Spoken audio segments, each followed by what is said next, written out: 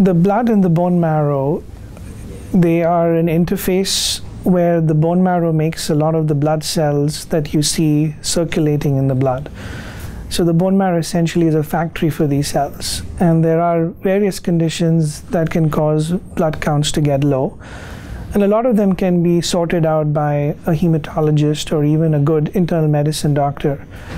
But there are a fair number of patients who, in spite of thorough investigations, have low blood counts of unclear causes or unclear etiology. As hematologists, we often see patients with low blood counts. We do extensive workups. We cannot find out why they have this with routine existing technologies. But our research has told us that a lot of these patients could either have certain genetic changes, what we call as germline syndromes, that predispose them to bone marrow failure, or even more dangerous conditions like acute leukemia and myelodysplastic syndromes. So if you see the current scenario, there's really no structured setup for these patients. They're often told, we don't know what you have, come back in a few months. And I think it was very important for us to take this step forward and say, okay, you can come to this clinic. We're going to partner with the Center for Individualized Medicine, the scientific team, and apply our precision medicine tools to these individual patients and go in more depth into, do they have an inherited predisposition syndrome? Do they have a clonal cytopenia? What does this mean for them? And, even offer treatment recommendations.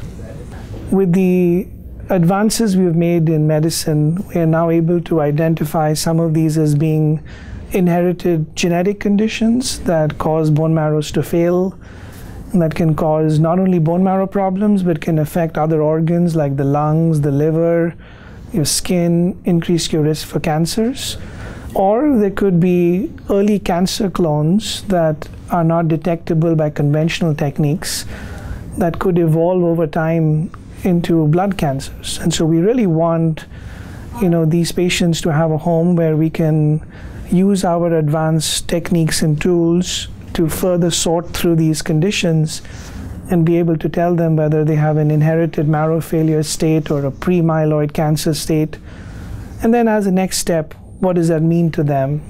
How do you follow these counts? Are there any interventional strategies that might be applicable? So it's a very composite clinic that we hope to provide, where patients with low blood counts who have no clear explanation can come to us and we can sort it out and hopefully give them, a better follow-up plan and possibly a management strategy.